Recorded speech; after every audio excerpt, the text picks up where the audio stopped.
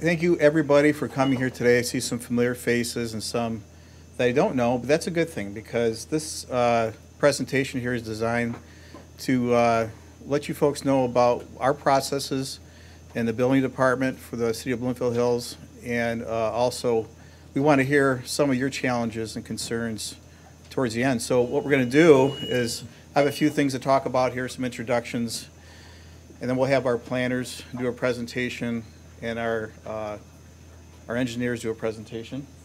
We'll try to keep this about an hour and a half, hopefully hour and a half, 2 hours. So we'll just get this thing going. Everybody's busy. So to start with some introductions, I noticed the mayor's here today, and I want to introduce and appreciate Mayor Alice Buckley for coming here. She's in the back, so thank you, Mayor.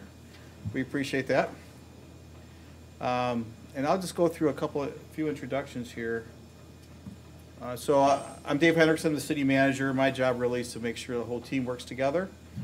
And in the different processes, we're always trying to improve things. So my job is to try to always improve things to make sure you guys have an easy process to get through, so you're prepared for the various boards and commissions. And also my job is to make sure our staff has all the tools they need. Amy Burton, assistant city manager and city clerk, is the gatekeeper for all those projects that have to go in front of the boards and commissions. So before they do, Amy scrutinizes them all after even our consultants look at it. So we have all the information available. Brian Vargason is our building official. Many of you know Brian, and you'll deal with Brian after you obtain your permit. But Brian's job is to keep that project moving, and at the end to make sure that project complies with all of our commission motions and approvals and all the necessary inspections for the building approvals. John Rogers here is our code enforcement officer. He pays close attention to the building sites for any code violations, and John's going to talk a little bit later about what he looks for, because we want to keep you folks out of trouble and we don't want any extra aggravation. And ultimately, we want the residents to be happy that these projects are moving along with the least amount of disruption as possible. Kristen Urbanik is our building clerk. She manages the building permit process. And she does another important thing. She monitors our consultant reviews. So we have a Google shared document. It's kind of interesting. This is how maybe tightly we manage this, is we have this shared document that we watch how each project goes through. And if she notices that there's something wrong, maybe there's some sort of bottleneck, maybe it's our fault, maybe it's a consultant, maybe it's applicant's fault. She identifies those things. We try to find out a solution and move the process through. Jennifer West is our administrative specialist. She's not here today, but she manages our escrow process. We'll talk about that escrow process a little bit. And she works with applicants primarily in a communication. She's kind of a middle person with the communication, so there's complete transparency. And so how we do it is we disseminate information between Jennifer. The consultants give us the review, or I should back up, the applicants complete their package that they submit, and we give it to the consultants, and the consultants review it, give it back to Jennifer, and we give it back to you folks. And so she's an intricate part of all that. Morgan Tisler's not here today, I don't think, is she? Morgan? She probably had to stay back. She's our finance clerk and building support. Dirk Barkerleg is our city attorney, and Dirk's sitting up front here. Dirk assists us with any legal analysis we need. Now we count on the consultants to understand our ordinances, but there are times when we need some clarity. We call to Dirk for that clarity. Jill Bain and Eric Peach are our planners from Giffords Webster, and they're in the back there today. They're going to do a little presentation in a minute. They review our projects for compliance and from our planning and zoning ordinances. And then we have our engineers here from HRC. They've been our engineers for 50 years. They know our ordinances pretty well, and I think what's going to be helpful today for you folks is they're going to identify some of the issues that they see, and they're common denials. And so I asked them to do some work on that. And so why are we here? Um, yeah, why are we here? So there's a little statement up there of why we're here. Really what it means is our job is to help you folks get through the process. And that doesn't necessarily mean that you'll get the actual project you want, or the applicants or the homeowners will get actually what they want, but you should be well prepared to go in front of a board and commission. And that's really what our objective is. So sometimes that gets a little skewed. We don't necessarily have an opinion of how, all these projects are absolutely beautiful, gorgeous, big, huge projects, but it's not really our opinion on if they're really adding value to the community. Our position as a staff and consultants is that you're following the ordinances and you're getting yourself ready to go in front of a board and commission if you want a variance or some sort of concession. And so that's really initially, this is why we're here, because we want to make sure that you understand that. And so I had a few things that we've done in the past few years to talk about. We've really digitized everything within the office. So no more bringing big, huge plans all the time. We do everything electronically, which is really nice. We can do everything online. We pay for things online. You can fill out your permits online. You can schedule inspections online. We have all our detailed checklists. And those checklists might not even be part of the ordinance, but those checklists are really important because those checklists were developed from our experience from going in front of the different commissions and boards to understand what they're looking for. And so all those things, including our ordinances, can all be found online. And including this little presentation here will be online. And we plan to do this every year.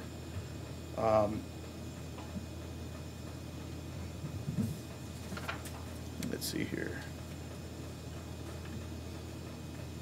So I talked about checklists, our pre-construction meetings. That's something that we require now, our pre-construction meetings. These projects are very complicated. And Brian and John are responsible for meeting with you folks over these projects. And it's really kind of designed so that you understand our expectations, that you really kind of stay out of trouble. You understand what John's looking for, what Brian's looking for, how we can minimize disruption to our residents. Building in Bloomfield is kind of a perpetual thing. I mean, I don't know if there's many lots left, and now there's homes being taken down, but it just seems to never stop. And so you can imagine if you lived here, it can be disruptive. And so we want to minimize that disruption. And one of the ways that we do that is just have kind of a clear understanding of each other's positions. And we think that over the last several years, that's really kind of helped us and helped actually the contractors. And what really helps the contractors and the design staff is the folks in here that I recognize are the ones that understand this. And we see that folks coming into this community and starting off and trying to work through our ordinances and build these projects do have some difficulty. And so it's exciting for me to see the folks that we know, but it's even more exciting for me to see the folks that I don't know. So we hope to continue this on to help everybody with that understanding. There's a couple important things to know about that we've changed in the last couple years is that our permits expire after 6 months. Now, we used to have it as a year, but the reason why we do this is because we had quite a backlog of open permits and expired permits, and we wanted to kind of really understand and monitor all our open permits and projects. And this really has worked for us. So it's our ordinance states that the permits can't be extended without the permission of the city manager. So what I required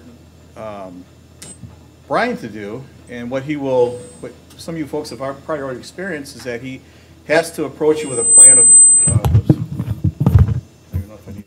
plan of completion. And so what that does is it lets us know where you were in the process. When you originally apply for your permit, you have to have a timeline.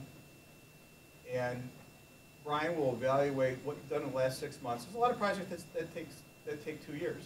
But we really don't want a project that's supposed to take 2 years to take 3 or 4 years. Because again, it's all about, being, causing the least disruption as possible, being considerate of the community and all the residents. So what Brian does is, he'll talk about that maybe a little bit more, but He'll make sure that you have a plan moving forward. Our ordinance says that you have to diligently work on your projects and get them done. And that kind of ties into the next thing that we've somewhat changed. Let me see here. Is our applications expire after 90 days. So no longer are the days that we have piles of applications and piles of open permits sitting under the front counter. We call people, let them know that their permit's ready, and or we ask them what they're doing with their application. But after 90 days, we cancel those. And so you have to come back in and start the process all over again. It's really designed because we just want to make sure everything is moving forward. We don't like things lingering. We have a really good control. We know exactly what's going on with everything. And what that does is helps us identify problems quickly. And then once we identify the problem, we come up with solutions. It only helps you folks to get your projects done. Let's see here.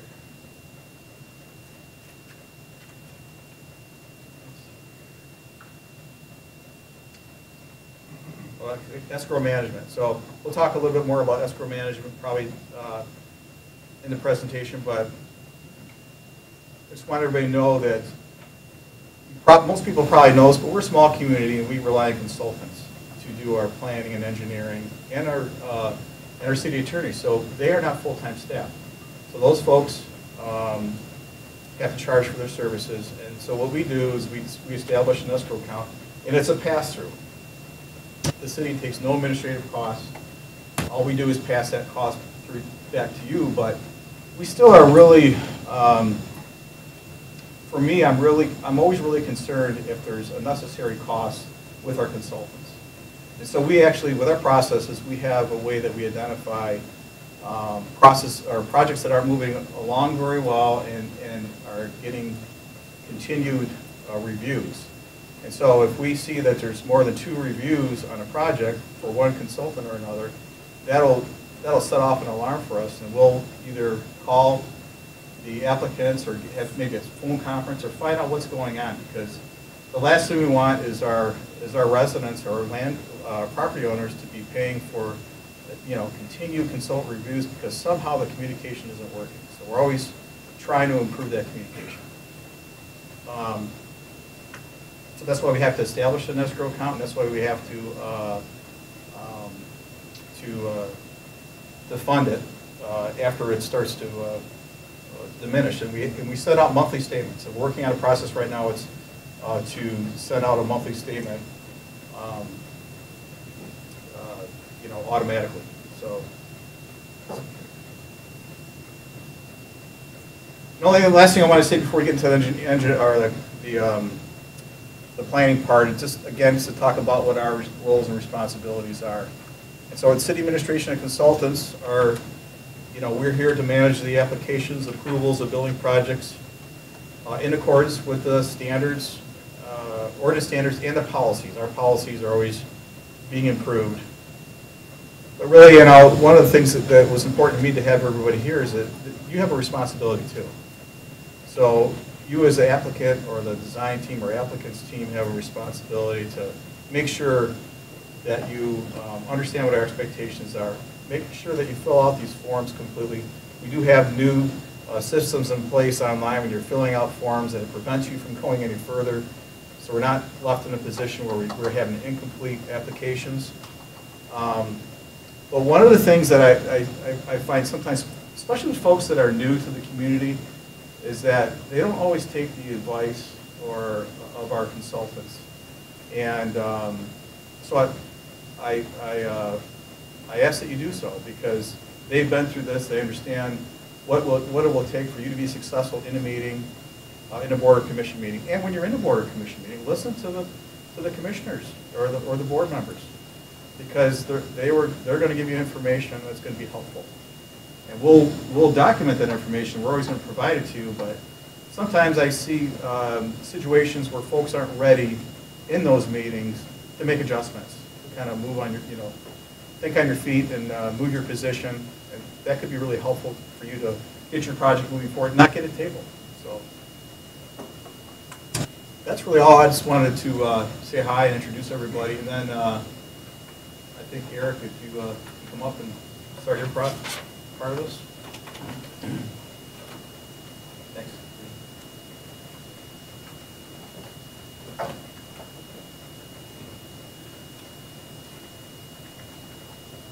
Okay, so as I said, I'm Eric Peach with Giffords Webster. I'm here with my lead planner, Jill Boehm.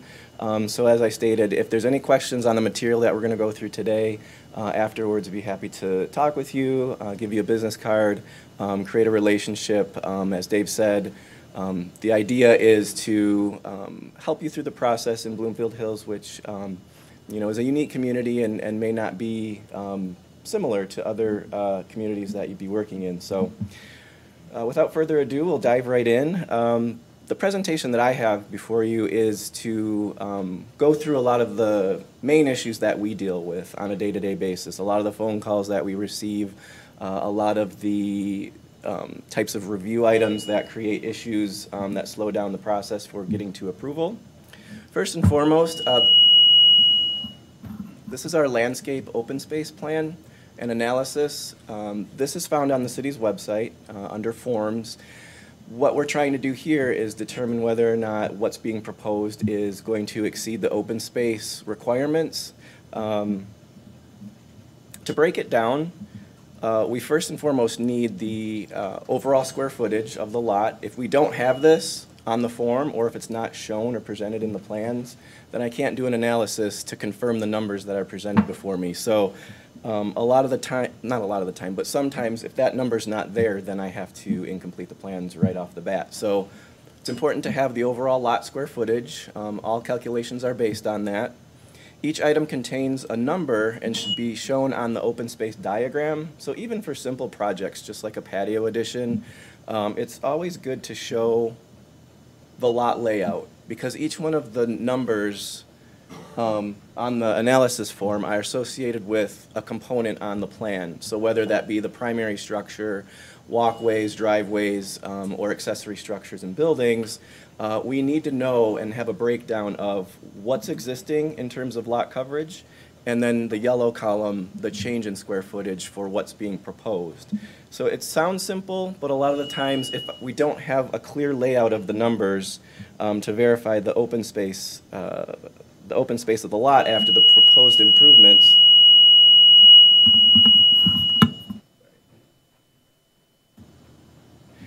then it can be tricky. Like I said, a relatively simple process could be complicated if we don't have all the numbers. So to have this up front when an application is received just helps us through the process much more efficiently right off the bat. So I know that there's a lot going on here with colors.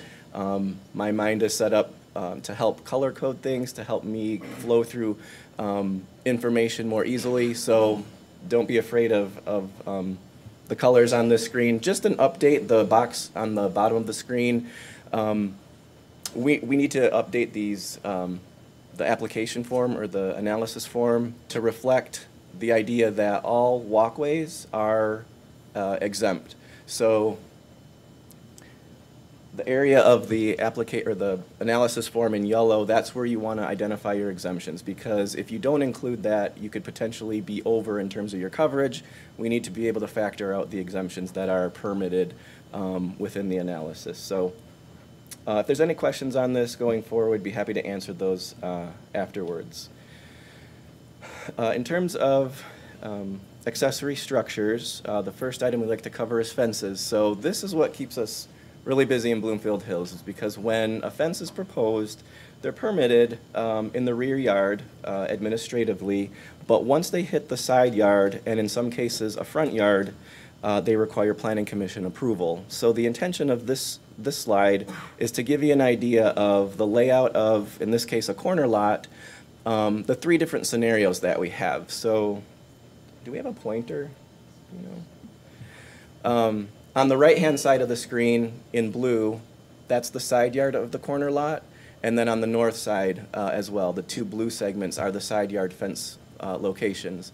And then in the corner there you can see that there's a rear yard, the fence identified in pink, and then the red portion is within what's considered the front yard along the street that fronts the property that's not the primary access point, which is allowed by way of Planning Commission approval, but be prepared to explain the reasons why a fence is proposed in that location, because my first question to you is going to be what justifies it being there. And so we'll have a discussion to try and determine if that portion of the fence in the front yard can be pushed back to the side yard location. And if not, then we would go before the Planning Commission to justify and present evidence of why it would remain in the front yard. So the purpose of this. Thank you. Doesn't need there we go. So the intention of this slide is to show you and demonstrate what's not quite ready for Planning Commission. Any fence that's ever in a side yard is required to have screening. So that goes with the front yard fences as well. So if this was what was received in terms of the plan to go before the Planning Commission, we don't have what's the basic of what's required. Here, as you can see, the fence that was in the front yard has shifted to the side yard, which again, both scenarios are, in a sense, okay, but this is what's more preferred. The screening that's surrounding the side yard fence segments will be considered by the Planning Commission whether or not it's sufficient to serve its purpose, which is screening from both street rights of way and adjacent properties. So given that the Planning Commission has the authority to approve the screening, they would also perhaps consider that you extend the screening to the rear yard fence as well. If this was just a plan for a rear yard fence, this doesn't go before the Planning Commission, and it's not necessarily required that the fence be screened back there. However, in Bloomfield Hills, screening is a really important characteristic of the community, and the more exposure that you have in Bloomfield Hills, you'll know that one of the primary focuses is to maintain and uphold the character of the community. So moving on to building height, this diagram is actually in the ordinance. This is to explain the building height of the different types of roof styles. And so reading through the definition of building height shall mean the vertical distance measured from grade to the highest point of the roof surface for flat roofs and to the deck line of mansard roofs and to the average height between eaves and ridge for gable, hip, and gambrel roofs. So to take an example, a lot of the times I'll hear, Eric, where is the building height shown in the ordinance, or where is it explained in the ordinance, what I need to do in order to demonstrate and show that our proposed structure doesn't exceed 30 feet. So it's a little bit tricky in the sense that the first go-to is within the definitions of the ordinance. And in fact, most of the information comes from the definitions in the ordinance. So grade shall mean a ground elevation established for the purpose of regulating number of stories and the height of buildings. So grading has a lot to do with the whole exercise of determining whether or not the proposed structure is reviewed to comply with the 30-foot maximum height limit. Building grade The building grade shall be the level of the ground adjacent to the walls of the building if the finished grade is level. So easy concept to be mindful of. If the ground is flat, then it's just a simple measurement from that surface to the midpoint of the roof, the highest roof. If the ground is not entirely level, then that's where things start to get tricky, and we start to spend some time together in pre-submittal meetings going through the data and the analysis of determining, computing the average elevation. So we'll just touch the surface of that here. We can talk about it more afterwards. But for all intents and purposes, so if you were to apply a grade that's sloped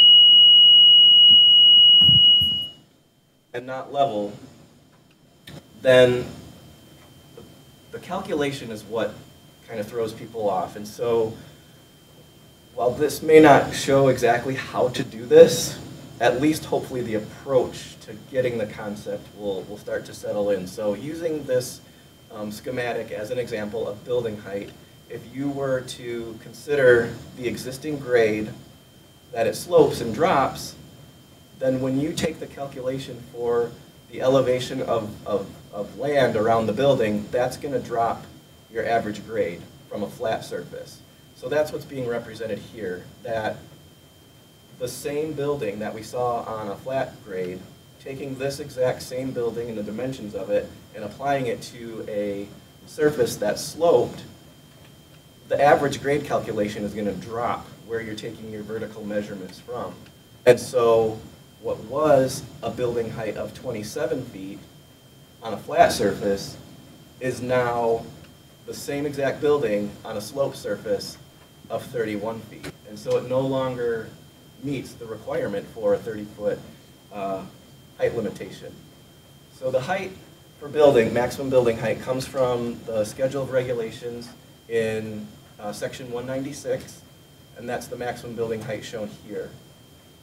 So in all of the residential districts, the A1 through A6, the height limit is 30 feet, and then there's associated a subsection Y, which reads, for the purpose of determining building height when a new established grade is 2 or more feet higher than the existing natural ground grade, the measurement shall be taken from the existing natural ground grade. So what that's saying is, if you're filling the ground to create a level surface, you can take height measurements from the new grade up to the 2-foot mark. So if you're filling up to 2 feet, then your measurements can be taken that 1 foot or up to that 2nd foot when calculating your average grade. So it'll help keep the average higher than dropping it. But once you fill more than 2 feet, then you have to go and take your height calculation to the existing grade. I don't know if that makes sense, but we can go through that a little bit more later.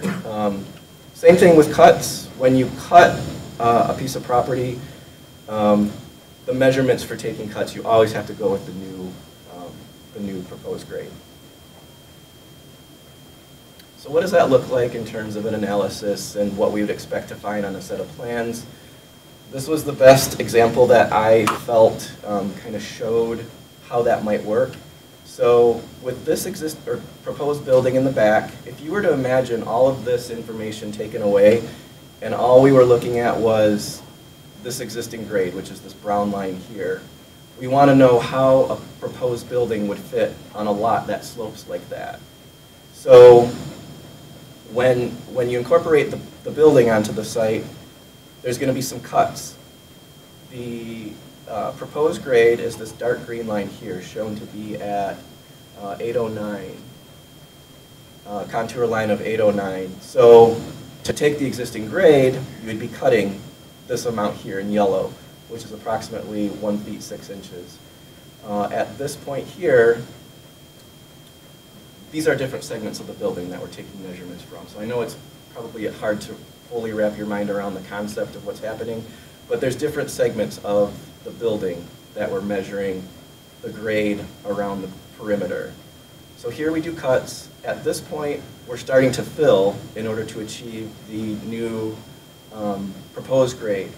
So the fill up to 2 feet is where you can take measurements for height up until that 2 feet mark.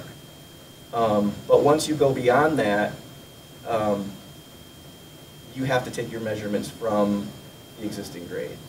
So we're good up until this point here, but once you surpass this, then this area here is what's going to drop your average grade.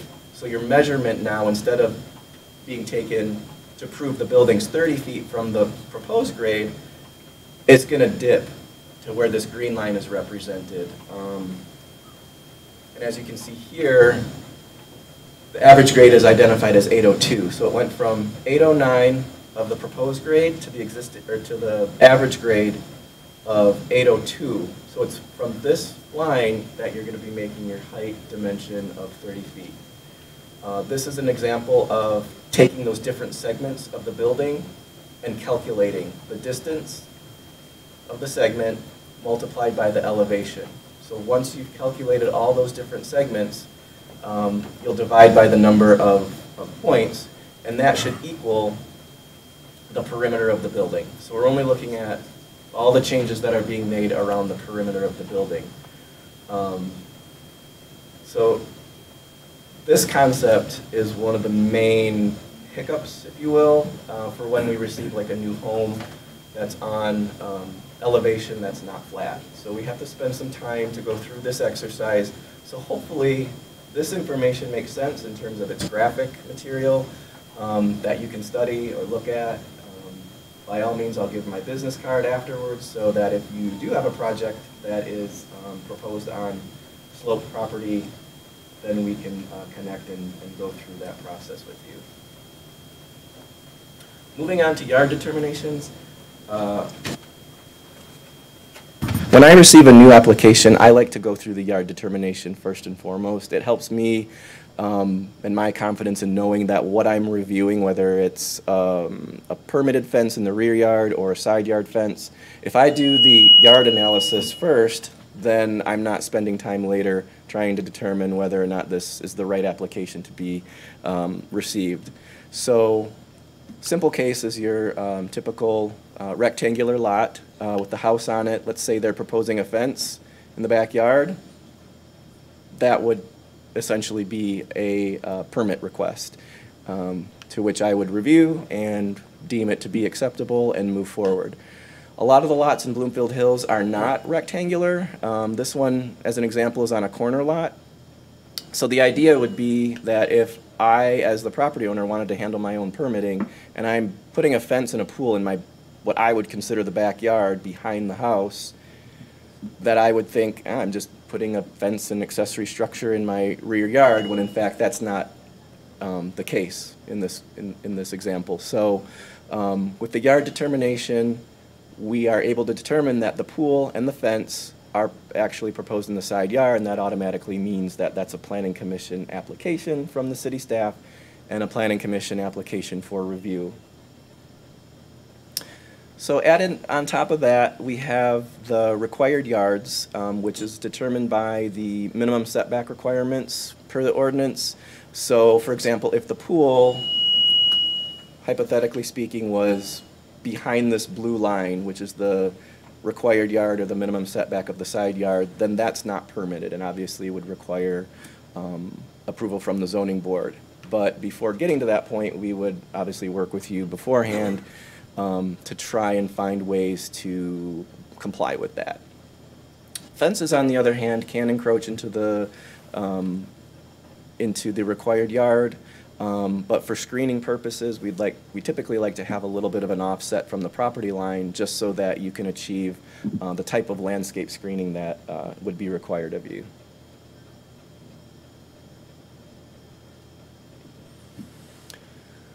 The last concept for discussion, for my presentation anyways, is also one that takes a lot of our time with each application. And I know some of you in here, we've spent a lot of time with this concept. And this is a calculated setback or an algebraic formula that's in addition to the minimum setback requirements outlined in the ordinance. So the idea behind it is to identify the height of buildings and structures and the length of structures so that if placed in close proximity to property lines, there won't be an obstructive presence, a massing of a structure in close proximity to a neighbor, for example. And so the idea that is that if you step back your height and your length and you reduce the length, that the structure that's proposed would be more in compliance with this concept. So what does that look like? Where do we go in the ordinance? Again, we're back to the schedule of regulations in section 196, more particular V. This only applies to main buildings, so if you have an existing lot that's proposing a pool house, for example, this whole exercise would not apply to that. It's just if for a new house or an addition to an existing house, this is where you would reference the ordinance for the calculated setback. So notice that districts A5 and A6, they do not have a V associated with them, so they're not subject to the calculated setback analysis. So these are, the next few slides are just some examples of what this might look like in terms of how you should prepare your plans to demonstrate whether or not your calculated setbacks comply or not. So The red line here is the analysis that we're going to determine whether or not this structure complies with. So line A, we call them test lines. So test line A, you want to determine the length of it as it passes through the structure. And every test line that you're incorporating is parallel to the property line that you're testing from. So A, the formula demonstrates that there's a 30-foot height through this section of the building, and the length of the line is 103.78 feet. So I probably should have put the formula. Here's the formula. L plus 2H divided by 2. 2 is always the denominator in the equation, so there's always a question in the ordinance because it's not explicitly stated, but for your purposes, if doing residential, it's always a divisor of 2. So plugging those numbers into the equation, for test line A, the required setback per the formula is 81.89 feet. So when I was learning this process initially, I had my aha moment when it was determined that we need to have the distance, the dimension from the property line to the line that you're testing. So for both A and B, once those are provided, that's what tells you whether or not you're in compliance or not. So test line A requires a setback for that part of the house at 81.89 feet. So it's likely that based on the dimensions of this schematic that that's going to pass. But you'll need to tell us, the applicant's responsible for telling us what that setback is, because that determines whether or not you're in compliance. Same with B. So applying the height of 30 feet, the length of 28.64 results in a setback requirement of 44.32 feet to that line. So if that's more than 44.32, then you're good. Same concept for your side property lines. Using this as the example, this is where, without reviewing for the calculated setback, I would have a thought that this would probably be the part of the building that would have the most issues, if any at all, just because it's in close proximity. There's more of a length of the line that's adjacent to the property line, and depending on whether or not the height was tall or not, this section of the building is where I would focus most of my review attention. You know, as it relates to the front line, this is probably going to pass just because it's such a significant distance. And then same for the rear.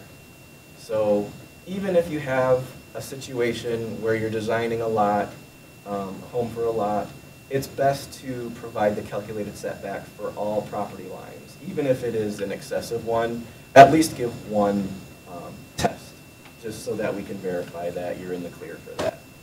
Especially as it relates to sections of the building that are in close proximity to the property line, we'll definitely want to make sure that there's no issues with the calculated setback. So I also get questions a lot pertaining to building height as it relates to obviously the maximum height limit of 30 feet, and then the building height as it relates to the calculated setback formula, which are two different things, because considering what I said about the maximum building height having everything to do with the average grade determination, the calculated setback building height is based off of the existing grade or the proposed grade. So it is, in fact, everything that is established with the home based on the actual grade. So you'd be making your average height analysis based on the slope that you find here, and then, of course, the easier scenario where it's a flat surface to determine your average height for the formula. So with that, the planning perspective, the planning review of things, we are very much interrelated with the city engineer's reviews of grading and everything engineering related. I will pass the mic to Leah with HRC. And again, if there's any questions, be happy to meet afterwards and continue the discussion. Thanks. Thank you. Can everybody hear okay in the back? Okay. I was sitting back there, I had a little difficulty. A lot of stuff's a little complicated, but the whole idea of having all this is that it's going to be online, and you can review it and talk to Eric later, but let us know if you can't hear. We want to make sure everybody hears it. Okay. Thanks, Leah. Good morning, everyone. I am Leah Michaels with Hubble, Roth, and Clark, and we're here to kind of go through some of the engineering items, various things that we see throughout the process. And as Eric and Dave said, our goal here is really to help everybody get through this review process as efficiently as possible. So what we're going to do is kind of point out some of the issues and items that we see most frequently, in an effort to make sure everybody knows about those and we can kind of resolve those up front. So the grading plan review process, really detailed grading plans are required for almost all projects in the city that involve design professionals. Any new single family homes, modifications to the homes, anything from grading and filling, clearing, construction of landscaping berms, pretty much all development projects will require these grading plans. The only thing that doesn't is if you are doing a new fence, but that still requires a topographic survey and a site plan to show where that fence is going. And rarely in the city do we see just fence projects. They often come with pools or other type of work being done as well. So on this presentation, we're going to go through our grading ordinance checklist, and you all have a copy of that. We can also provide copies if you ever need those.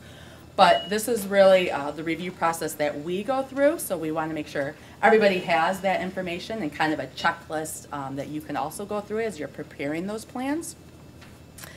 The bullets in this checklist really come directly from the ordinance.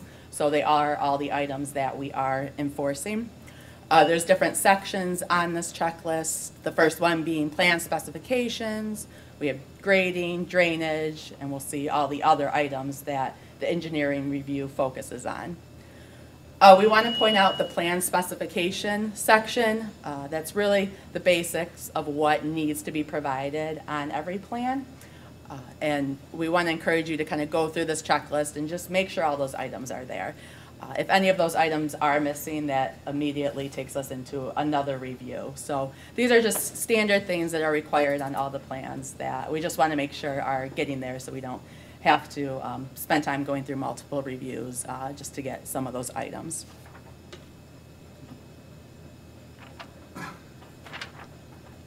So as we move through, we have structure information, utilities, right-of-way, and different items. Okay. So something to point out on this slide is that not all projects will require right-of-way permits. That's kind of limited to the area in the right-of-way, which we don't see those on all projects. We just see them on projects that have like private drainage work within the right-of-way or additional driveways and stuff like that. But so right-of-way doesn't really apply to all projects, but it is something that we look through. We have the tree and woodlands preservation and protection section, which is required on all projects, as well as soil erosion. Any earth disturbance work within the city does require soil erosion and sedimentation control. So you have that checklist, and like I said, we can provide that to anyone if you're interested in getting a copy of that too. But what we're going to kind of go through next is just some of the common issues and give some examples of various things that we see on plans. And the one thing we really want to stress is that the ordinance does require design improvements that fit and respect the existing site conditions. So we really want to stress that in Bloomfield Hills, we want the projects to be designed to the site. We don't want the site to be designed to the project. So the city is really interested in keeping the natural beauty, the trees, the way the current topography is. So when we see projects come through, we really look to make sure that it's being designed to fit the current site, which gets into the idea that mass grading is not allowed in the city. We don't want to be affecting all the trees and the natural beauty of the land. So we really want grading to be limited to what is really necessary for the project that's being applied for. So the main components of the site plan are listed, all of them. We need existing topo, proposed grading, building elevations, private and public utilities, including any service leads, any existing and proposed drainage pattern and systems, and then the soil erosion. And one thing to note about the grading plans is that they are through final landscaping. So when we see these grading plans, we want to make sure they account for any final landscaping that will be done on the property. So if you do need additional topsoil or sod or mulch, that these grading plans and these elevations that are proposed really reflect any of the landscaping work that will be done also. So the proposed grading plans really need to be final when the whole project is complete. So just to point out a couple items that are commonly missing from plans, and again, these are just things that automatically will get denied and have to go through a second review. So just kind of providing some checklists to make sure all of this information is on the submittal. Your proposed grading contours, public and private utility leads, property descriptions and benchmarks, retaining wall information, and soil erosion. Those are kind of things that we see over and over again that are just missing from the plan. So we just want to stress that those are simple things that we just want to make sure are shown on all the plans. The next thing is some common non-compliance plan items, so some things that require a little more review that we see. And this is fills or cuts in excess of 2 feet. So as most of you know, if you have that proposed on a project, you will result in going to Planning Commission. Forced walkouts, which goes back to the earlier discussion of really building the home to fit the site and not modifying the site and the grading to kind of force a walkout on a home. Retaining walls in excess of 3 feet, that's something else that requires Planning Commission approval. So that's something we want to make sure everybody's paying attention to and trying to come up with designs to kind of mitigate that. Instead of doing a 6-foot wall, doing 2 3-foot walls, a more tiered approach, looking at ways to kind of get around needing to ask for approval for over a 3-foot wall. And then the other thing is mass grading, which you'll hear from me a lot, but it's really has to do with impacting the trees, impacting the natural beauty of these sites. So mass grading just is not something we allow in the city, and it's really to preserve the natural area and what the community has. So I'll go through just a couple site plan examples just to give you an idea. Some of these things we're talking about. This is a typical site plan that would get submitted, but it's really missing all the topographics information. So in our grading section, we really can't review any of those items. So just to reinforce that we need 1-foot contours of all the existing grading and all the proposed, and really every project needs a site plan with topo and just more detailed information. Back to the mass grading item, this is a sample of everything in yellow is planning to be graded, where the green items are the only things that are remaining. So really this is not allowed in the city, and we just want to stress like the importance of not pushing the scope beyond what is really needed for whatever improvements are being proposed or any drainage improvements that are needed. Expanding the area to impact landscaping is not permitted, nor is kind of grading the site, removing all the existing vegetation and trees. So we like to review the grading and make sure mass grading isn't proposed, and it's really the only grading that's being done is really what's needed for the project at hand. The next item to talk about is utilities. So a common thing we see is for water service leads, the minimum in the city is 1.5 inches. Sometimes we'll see these called out as 1 inch. That's doesn't meet the minimum, and really we want to encourage everyone to be as thorough as possible when it comes to these utilities, especially with a lot of the sizes of the homes and the properties within the city. A lot of them do need a 2-inch water service lead just to make sure there's adequate water pressure.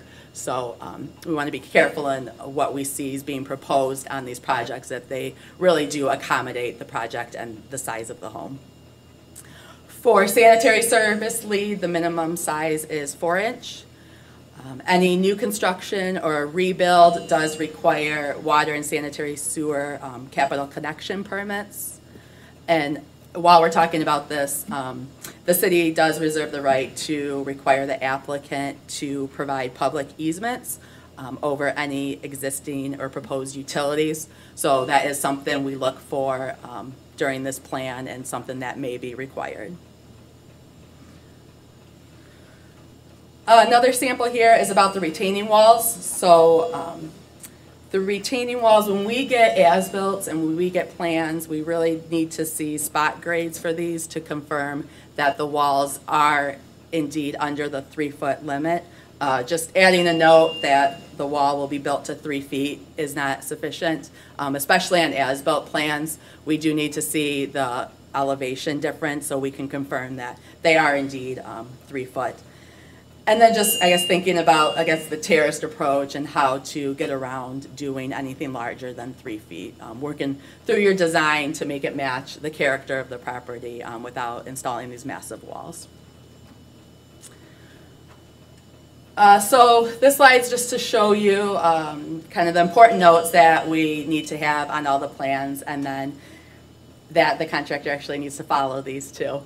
So we request a sequence of construction, soil erosion notes, tree protection notes. So this is kind of just to give you an example of what is required on the plans and what is required as far as tree protection and soil erosion for all the projects during design and then also during construction.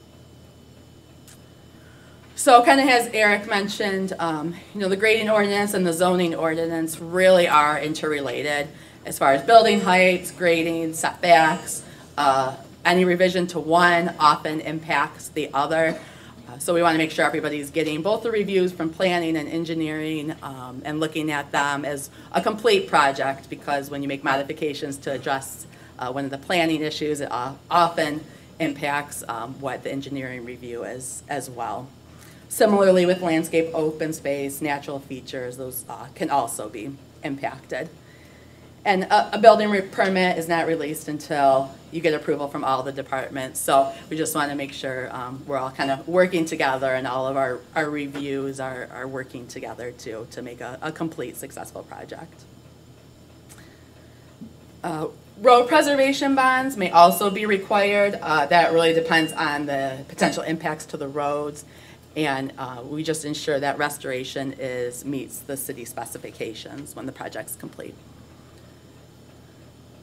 For those that are seeking grading variances, we do require that you provide an exhibit that clearly defines this request. A lot of you have seen ours. We can provide samples if anyone has it and you want some other ideas on how these need to look. But whenever a grading variance does go to the Planning Commission, we need a nice colored exhibit so everyone can really understand the impacts. So the fills are typically shown in one color and the cuts in another, and then different shades showing the varying amounts of cut and fill. So it's important for us to see how much is kind of in the 2 to 3 foot range versus how much is in the 9 to 10 foot range, because that really does matter when it comes to approvals and being in front of the Planning Commission. They really need to understand what the request is, what the magnitude of the request is, and kind of the areas it is. So we do require all the applicants provide this if you are going to Planning Commission. And like I said, we can provide other examples or kind of if you need help preparing those. So a couple of tips just to kind of shorten the review process for the engineers. Again, our goal is to make this process as efficient as possible and get through the review so that you can move on to Planning Commission or move on to building your project. We always are open to having a pre-application meeting scheduled, which that goes through the city. Giffords always has their office hours, but the engineers are also willing to come and meet with you and talk about any engineering concerns you see or anticipate for the project. Make sure you're always submitting to the city, and not just through HRC. Just kind of helps smooth that process along as well. You'll always get a review submittal checklist, so we encourage you to look through that before submitting and after, just to check to make sure all those points are being addressed. And if we do go through a second review, it's helpful if we get letters stating what's changed or clearly show on the plans. Again, that just helps us be quicker with our reviews and kind of move through the process a little smoother. So any information you can provide to us to say how these comments were addressed, it just helps to limit our time spent on these jobs. And then just make sure to resubmit complete plan sets and not just the revised sheets, because we do need to see how the whole project works together with any revisions that are made. As we get into construction, I'll touch on the little things, but I know Brian and John will touch more on it. But the foundation certificate plan requirements, we do look at those after the foundation is constructed and prior to backfill. So I just want to point out that the plans need to show survey grade of the foundation walls, finished floor elevations. They need to tie down the dimensions showing where the building is located per the approved plan. So rough framing of the structure can't begin until the certification has been approved. So the more complete plans we get, again, the smoother that process can go. So we've kind of noted a couple of issues that come up during construction as it relates to engineering items. Sometimes we see deviations from the improved plans, and we really want to discourage that. We want to make sure the design really accounts for everything and the project is built per the plans. If new walls are added, grading beyond the approved plan is done, that does result in possibly having to go back to Planning Commission for approval, or could really result in having to actually remove that item that is violating. So we just want to stress the importance of making sure the project is built to whatever the plans were.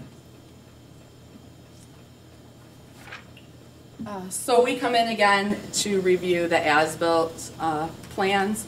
So the as-built requirements fall in line with the initial grading plan requirements. So again, making sure everything is shown on that plan. And the more complete as-built we can get, again, the smoother the process can go, the faster we can get our review done, and you can get your certificate of occupancy. So again, it's helpful to have that checklist just to make sure everything is included in those as-built plans. Another item that engineering looks at is the natural feature setback. So structures improvements are prohibited within 25 feet of a natural feature. Those include streams, creeks, rivers, lakes, ponds, wetlands. Any work that's proposed in that area does require Planning Commission approval, does require a full set of plans, does require submittals. Even something like putting a fire pit within the natural feature setback requires all of these same plans and topo and such. And then just something to keep in mind, if you are proposing anything in those areas, the city prefers for it to be natural materials and plantings for that. And then my last item, again, goes back to soil erosion, that it is required on all projects. The city does administer their own soil erosion program, so there are no permits needed from Oakland County or Eagle. It's all handled through the city. We have someone that goes out and does these inspections periodically, so we want to stress the importance of making sure you're following up with your soil erosion, that it's staying throughout construction. Similarly, at the same time, we also look at the tree protection measures, and those get inspected as well. So making sure all those notes that we talked about putting on the plans actually do get implemented, and we do inspect on those. So with that, I will turn it over to Brian, who will talk about the building permits.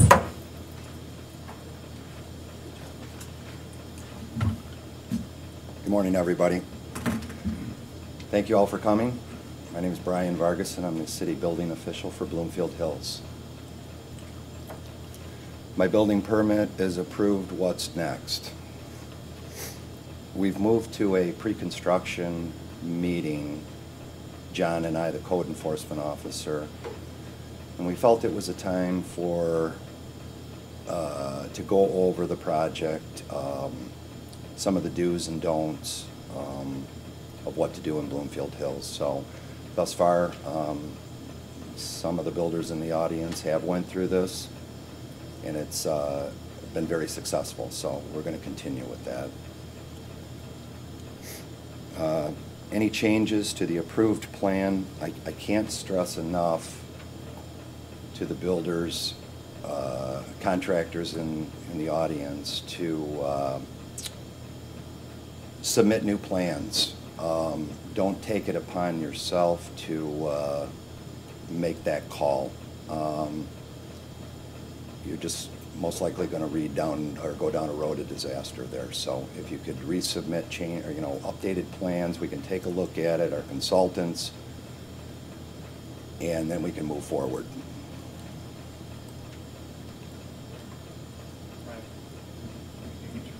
Yeah.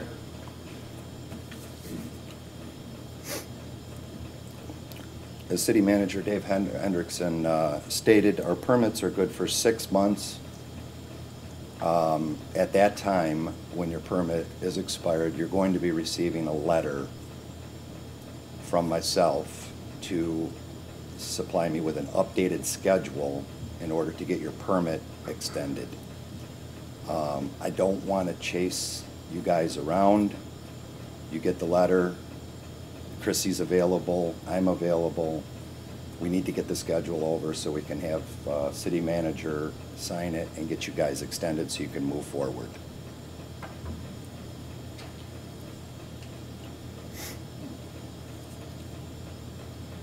Preliminary foundation as-built, as Leah went over. Very important, foundations in, get your as-built in before framing so we can get them approved and keep you guys going.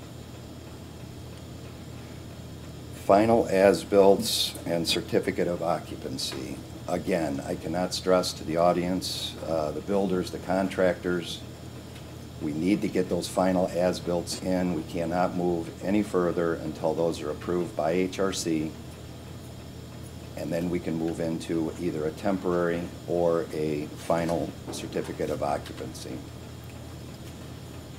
Along with that, we need accompanied a certificate of occupancy application so Chrissy can do her part to prepare to get your C of O ready. So, I want to thank you, everybody.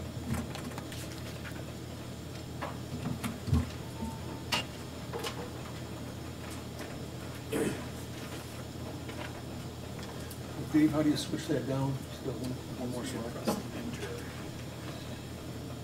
This should be just one. That's it. Good enough. Thanks for coming, everyone. I'm John Rogers. I'm the code enforcement officer for the city.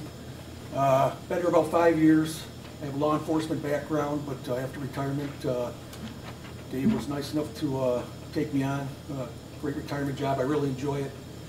And I've got to work a lot with HRC and Giffords and Brian. I learned a heck of a lot. So, but in the end, I guess I'm sort of the bad guy.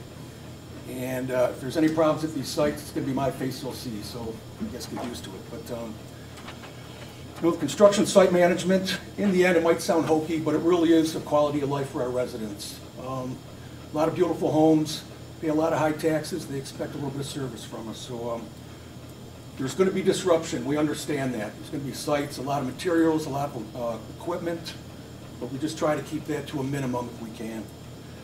The basic things here, I know the builders, the architects, the landscape architects all want to put their sign out there, get their name out there. That's fine. 12 square feet's the max for a sign, but the main thing, if you guys have ever driven around Bloomfield Hills, you got to notice one thing. Every sign in that city is black and gold, every one. And that's cut and dry. It's non-negotiable. Those signs have black background, gold lettering, gold numbers for a telephone number. And believe it or not, we enforce it. We do. It's not just lip service. So Majority of my complaints, construction parking. Biggest thing, we cannot have one vehicle on the roadway at any time, anywhere. Every, your tradesmen, all their trucks, cars have to be parked on the site. If you got a million guys out there, you're probably just going to have to find a parking lot along Woodward, double the guys up in the truck and bring them to the site, because this will be enforced also. And there's a couple of reasons for that. You got to remember, there's no sidewalks in this city. So what do we got? We got people running, walking, biking, jogging up and down those streets. You got vehicles parked along these sites. It's a little bit of a danger. And these roads are small. They can barely fit 2 cars going each way. Can't get a fire truck down those roads either in case of an emergency. So no vehicles on the roadway. Another important one, work hours, pretty simple. Monday through Friday, 7 to 5. Saturdays, 9 to 5. No Sundays, no holidays. By holidays, the bank holidays are fine, but no 4th of July, Christmas, anything that falls during the week. So another big one, tree protection. Any trees that remain on that site, we want to protect it. And it's not just, again, just for people to drive by and see around the trunk. It's got to be that entire drip line. So to protect the roots from, mostly from the heavy equipment. We enforce that one all the time too. It's one of our pet peeves. The city really loves the trees. So, silt fence. Again, that's not just just to look pretty. We want it to work. If you got to move it, to get some equipment on site, put it back. Make sure it's operable. Any big rains, last thing we want is mud in those streets or running off to a neighbor's property. Also for a mud map, we want one of those established before the job starts. A good 25 to 30 feet onto the site, usually 21 AA will do the trick. Just keeps the mud off the vehicle wheels. This might sound minor, but it's a blight issue. Obviously, again, there's going to be disruption. There's going to be dust, dirt. We understand that. If you can keep the weeds down to a minimum, it's appreciated. Again, the residents get it. They're going to see these sites sometimes for 3 years.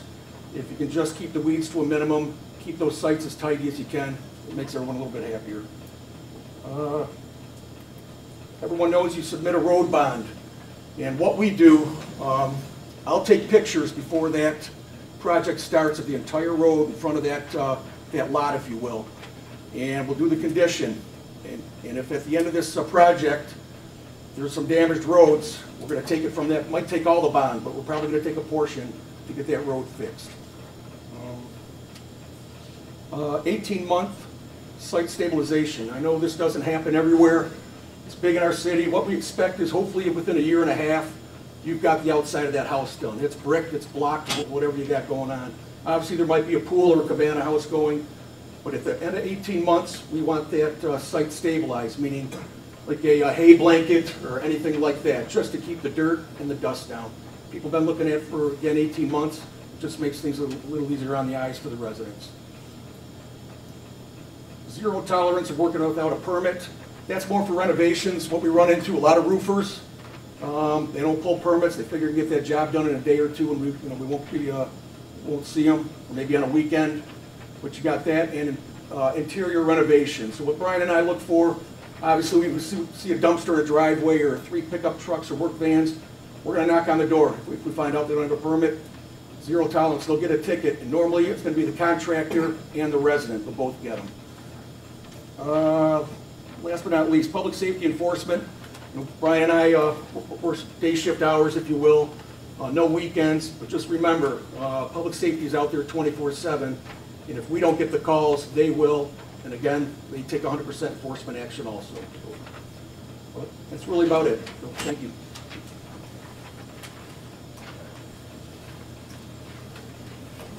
Thanks, John. Thanks, Brian, and thank you, Eric, and thank you, Leah.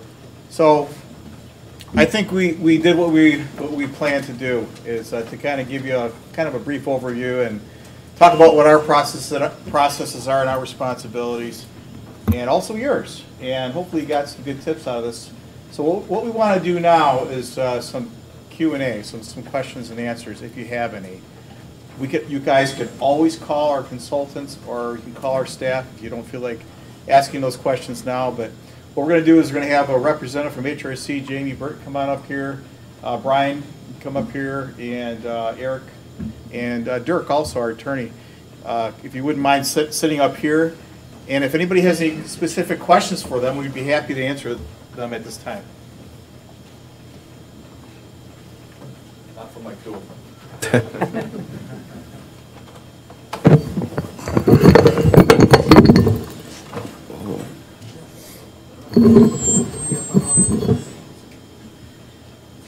Does anybody have any questions? Maybe not, I don't know. Yeah, Mike, I do it. have an administrative question. As it relates to the escrow account management, you mentioned that you sent monthly statements of account. Do those go only to the owners or to consultants as well? I think it goes, oh, go ahead, sorry, Chrissy, go ahead, you can They'll answer. go to the contractor management. So, if you're on the application, which I know all the plans you are, they go to you as well. Okay, that's helpful. Thank you. And then Eric, you mentioned that a new ordinance requirement is that all walkways will be exempt. Yes. In the past, that has been the case, so that Yes. will be, that has been decided. So there's an amendment that allows for walkways that are strictly intended for walkways. So, you know, whether that's 3 feet or 5 feet. But once the site plan shows that potentially you could lounge or put up chairs on what would be considered the walkway, then we would consider that to be space that has to be calculated against the open space. So it's only up to 30% of the landscaped open space percentage. So you'd have to know what the size of the property is in order to make that determination, but it's only up to 30% of the landscaped open space amount. A question to Tion, right? You have a question, yeah.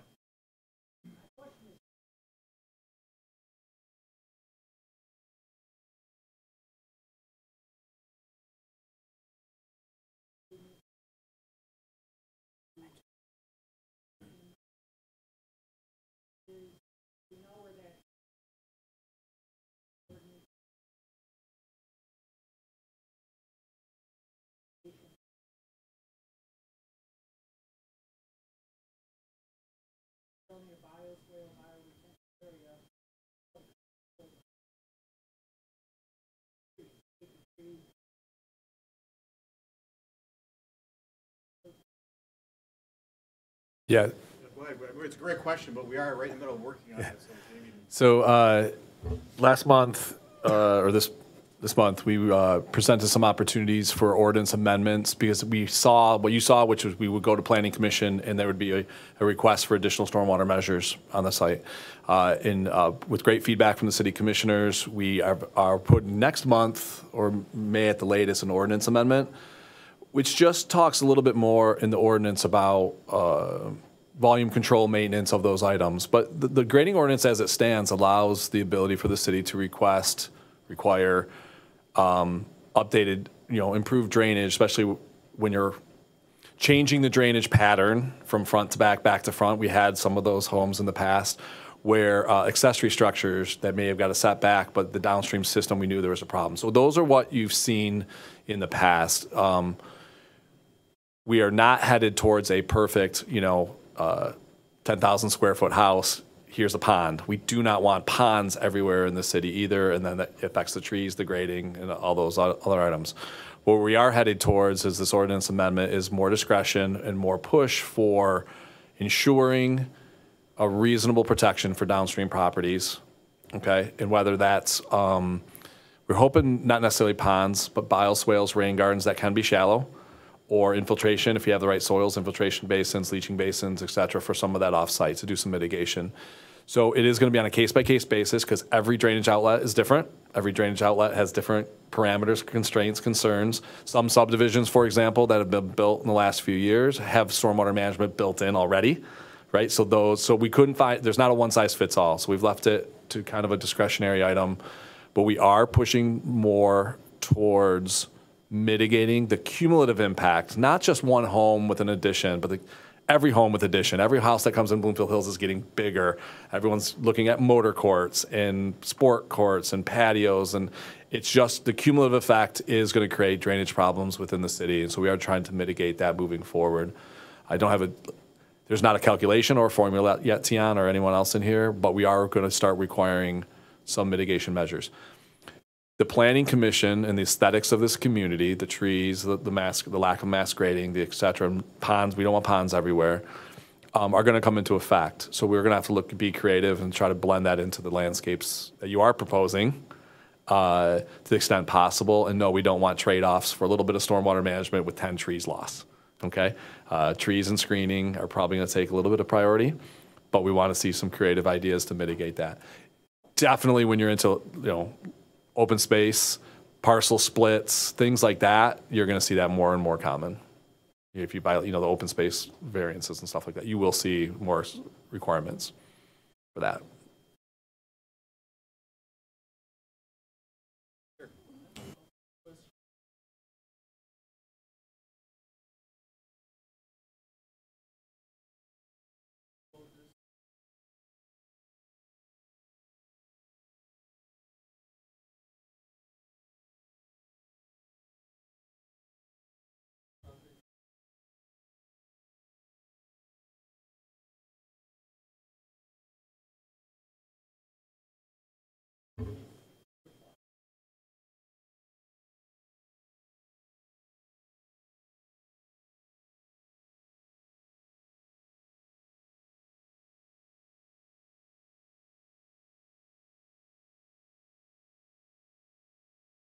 Well, I think it depends. I think what you're talking about, really, you have to look at the totality of what you're doing.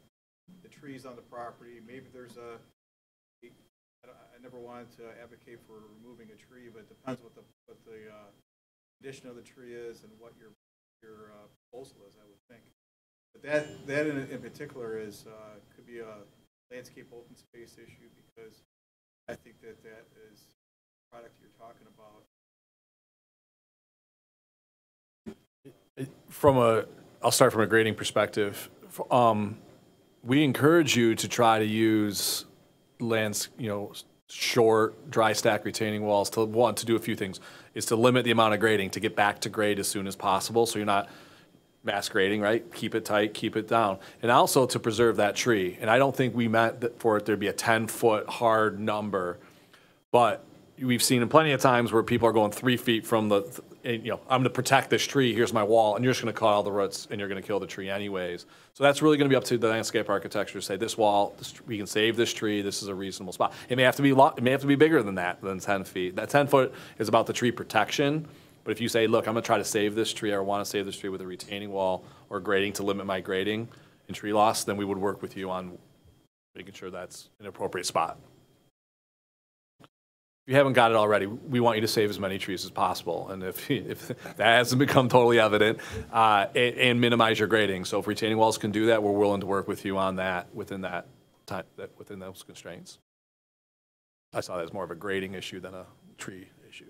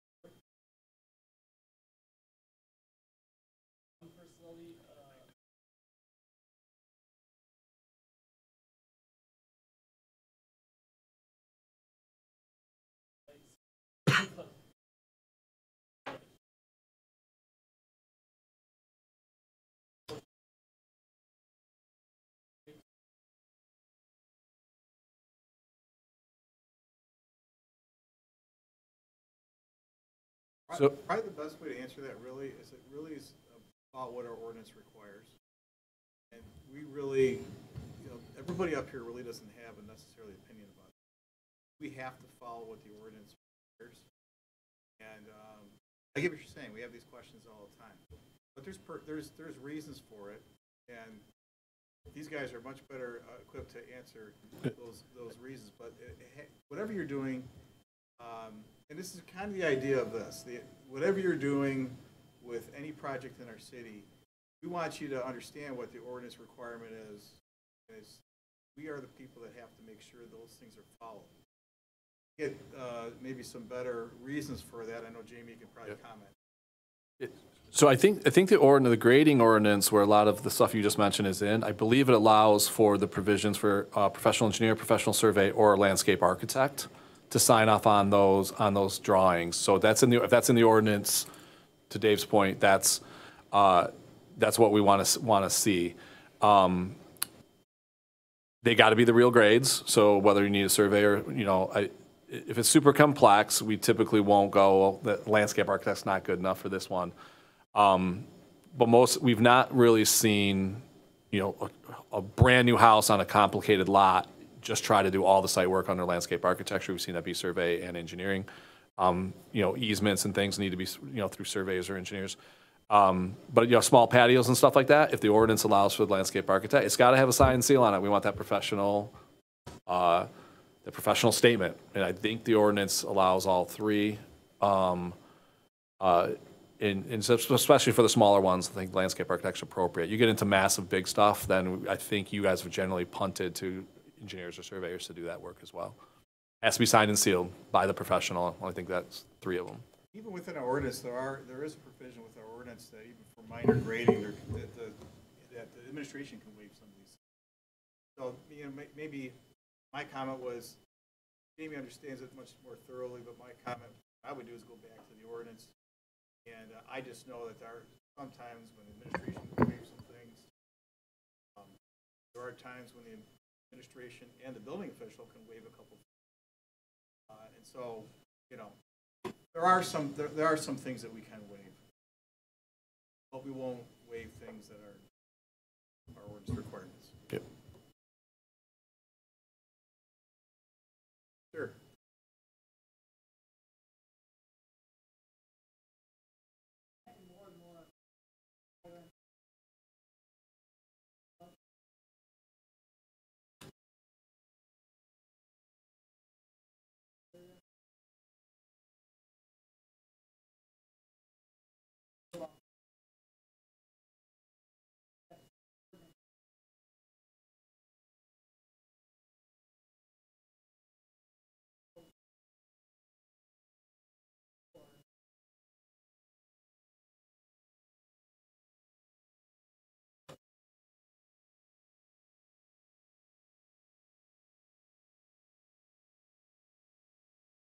That'd be a question for Brian. That's a building question. Yeah, I have. Oh, yeah, I haven't. Is it Tion back there? Yeah.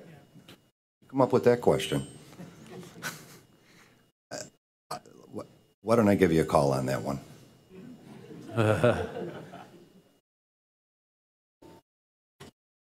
Anybody else have any questions? Yes, sir. Like a lot in this. Big part of that is artificial.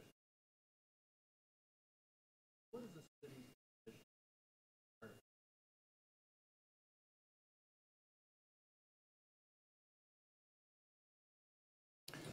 That's an engineering question. I was going to say it was a planning question, but all right, I'll start. The landscape open space ordinance, I believe, generally speaks to pervious versus impervious surfaces, right? And as we all know, everyone in the room knows that that's not necessarily a yes or no question. There's scales of pervious and imperviousness, right? And so we've tried to look at all of those as simply more or less the 50% kind of rule, more or less pervious versus impervious. I've seen some on the artificial turf. it's really permeable. It's super permeable, but then you're just collecting it on top of essentially a liner and piping it right out the side of the patio. That's not impervious. That's not going away, right? So under drains, we'd like to see them because that will help get the water away. But if it's just going to get caught right on top of the clay that's beneath it and just run right off, right? We've kind of said no. We've got to treat that more as impermeable surface, and therefore it counts. We've had several conversations, Planning Commission and City Commission, about that definition, but as of now, we're kind of doing more or less, and we're looking at some of the opportunities beneath it. If you got a nice sandy site, or you show your soil borings from your foundation, if you got a nice sandy site and it's just going underneath, then we would treat it as a pervious surface and not count it. We then turn that over from a lot coverage. It's better than pavement, but it's still something like sport courts, the tiles, right, that kind of go through. Those tiles are great. I would call those pervious, but you put them on just a normal clay lot in Bloomfield Hill, they're not. The water's still going to run away. And from the top down, I always call it the bird's eye view. It looks like a impervious surface, right? I mean, you got purple tiles, black and gold tiles, whatever they are. So we've kind of we've looked at those too. Like if it looks from the surface like it's grass and open space and it is draining such that it is, then we usually will count it as pervious. But if it's an asphalt, a pervious asphalt, it's not really it violates the intent of the landscape open space requirement. So we get a lot of those questions. That's how we've been dealing with it until such time as we come up with a direct standard. Yeah, I would call it the 50%. If it's more pervious than impervious, based on all those things, then we call it down the middle, kind of, more or less. Yeah, I don't think pervious pavement is, from an engineering perspective, it's great. It's a great stormwater management tool. It's not less. If you take the 50% rule, right? Just draw two lines, on the scale. It's not less than grass, right, or whatever. But it also depends on what you're doing underneath it and where it's going in the water. It's a system. It's just not a surface. But from the top, from a landscape open space requirement, and this is the conversation we've had, if you look down on that lot, it looks like you can't tell. And so if you're going to try to use pervious asphalt to go away from the open space requirement, we're going to say, wait a minute, this is no different. You know what I mean? It violates the original intent. So I'm trying to answer that directly. We go more or less, call it the 50% rule. So just to follow up on that question.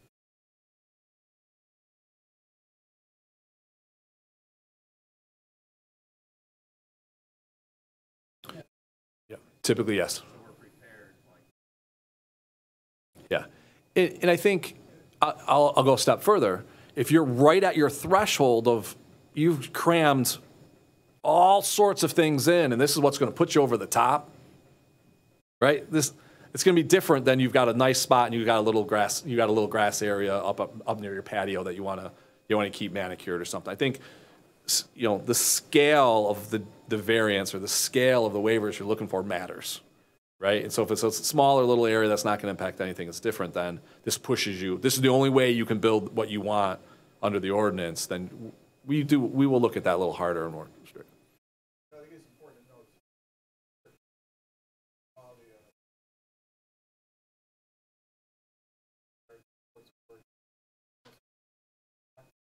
that's important for everybody. All those things are not. Oh yeah. I think that's important. Yeah, so as it relates to my first few slides related to the landscaped open space and the form, and hopefully the idea that it's a relatively straightforward analysis in terms of making the percentage calculations. Any surface that's improved, whether it's permeable or impervious, is considered coverage, and so it would act against you in terms of filling out the analysis form. So the ordinance is clear when it talks about exemptions, and so that's the importance of knowing what the exemptions are, and that's the certain dimensions of the driveway, which is the shortest distance from the street to the garage doors, and as well as the the walkways on the property. So, you know, if the argument's made that, well, we are over in our coverage, but we have all of this permeable area, so like a sports court, for example. Unfortunately, we have to consider it as coverage, and so it reduces your open space. And whether or not that's something that you can proceed as a variance would be considered by the ZBA for that overage in coverage. But again, the exemptions are simply stated in the ordinance as being the driveway and the walkways. So, yes, sir.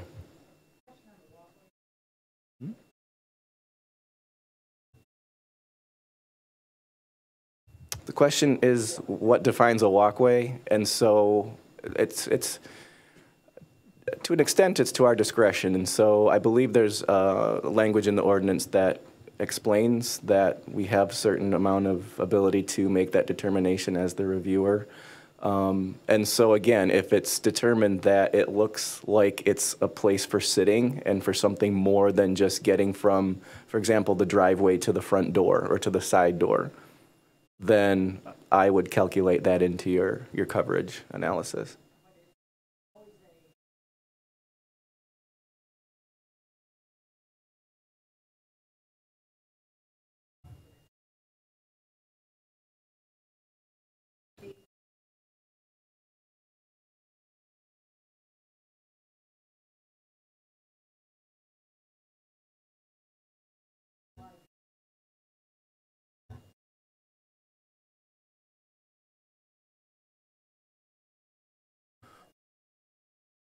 So for an example, yeah, so you're questioning what's the limitation or, you know, what's the threshold. And so for example, you know, you have this home that has a grandiose entryway with stairs, you know, steps leading up to the front door that exceed 8 feet, say they're 10 feet. And then the walkway that leads up to it from the driveway for a short distance. My interpretation of that would be that that's a walkway, that you're not gonna lounge in that short distance that may be more than 5 feet, for example. So that's where I would use my discretion to say that that could be factored into your exemption, so long as I don't see any other instances on the site plan that may take advantage of that type of leniency. Does that make sense? Or yeah.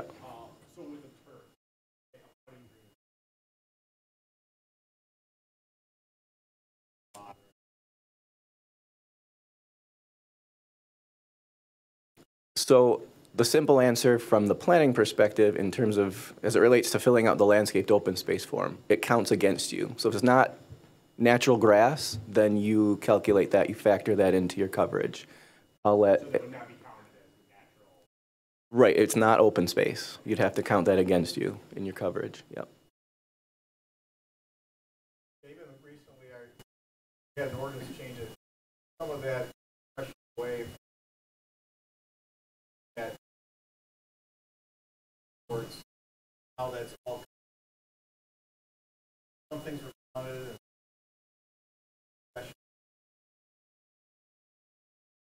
The problem is that it looks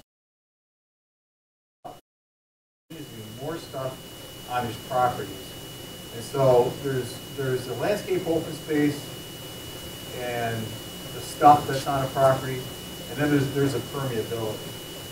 But putting stuff on properties does create problems with water mitigation. So I think the city's starting to look at it as, hey, the more stuff on here, we're going to start looking at that as counting against the landscape open space. Because these are big lots, but you'd be surprised at what big projects go on these lots and start taking up all this space. And essentially what happens is some of the things that we're talking about is that there's a water issue. And Dion asked about, you know, some mitigation of what's coming, so we're working with the commission on that. And that will probably end up with, we're going to be talking to you about how you could improve these things, and maybe not real hard, fast things in an ordinance right now. But really this conversation gets to all this more and more stuff on these properties, creating a water mitigation issue. So that's how I think the city's accountable greater. That's difficult, you know, there is more and more stuff, but 80% of the say with these large homes is difficult to obtain. Well, there are, it depends on the zoning district. Some 70%.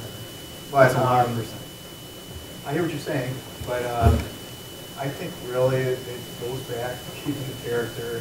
The more stuff you put on property, the more trees you have to remove, the more adjustment to grades, the more times you're gonna be in front of these boards and commissions asking for forgiveness or asking for, some exceptions to the grading ordinance. And I suppose that we're trying to minimize that. I get what you're saying, but I think that the goal is an admirable one for the city.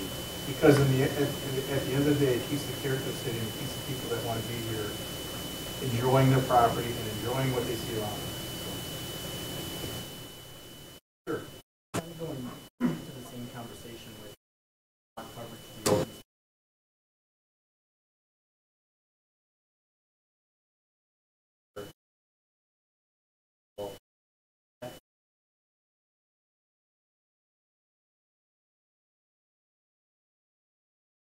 I mentioned you would much rather see natural road hills. If you were to make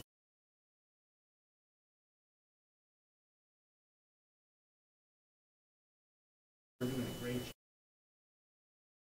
Thought that it still flow away from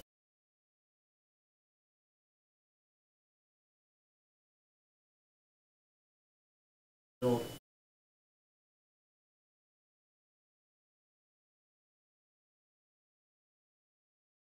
So it's kind of a softness, hard built element of that against us. Good question, but what you're saying is very simple.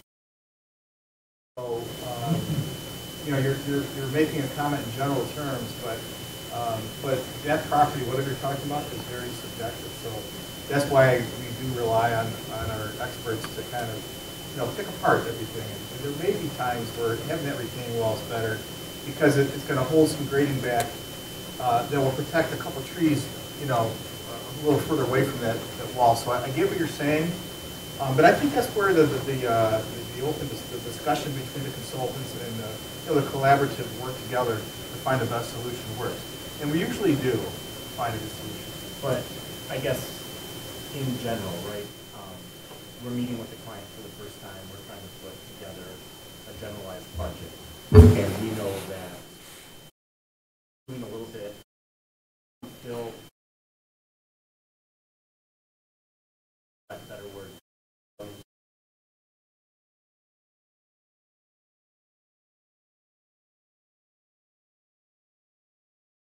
And it doesn't impact.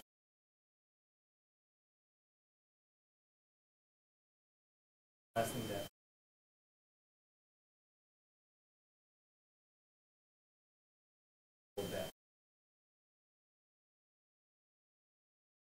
So here's one thing I forgot to mention. Here's one great thing that we do. We have a free office hour meeting once a month. And so for conceptual things that you may be talking about, the best thing that anybody can do is come into that meeting, and Eric's usually there, and Remington's usually there from HRC, and you can discuss all those things. You can give a preliminary plan, and they're going to talk to you about things from the ordinance perspective, and about from a master plan perspective too, and keeping the character of the city. And I think that'll give you it's really hard to answer your question here. I get what you're saying, but that is something that we have. I think that has a lot of value. So then you can take that information, go back to your client, make some decisions, and then fill out an application, submit. Our team reviews everything, talks to you, and go back and forth a couple times, and then the next thing you know, you're building something. for the first part of my question, retaining walls.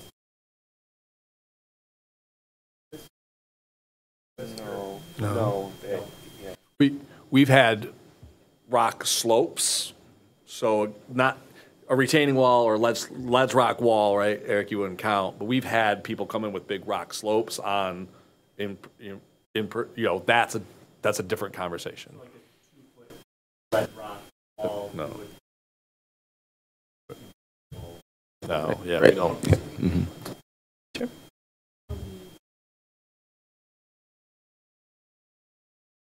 Once a month. We probably know right now when the next, does Amy, do you know? Third Thursday of the month. You can call our office, talk to Jennifer West. I don't have the date. I think her number's 248-530-1405. And then you can schedule that. They fill up pretty quickly, but I can tell you a lot of people get a lot of value out of this. Does anybody else have any questions?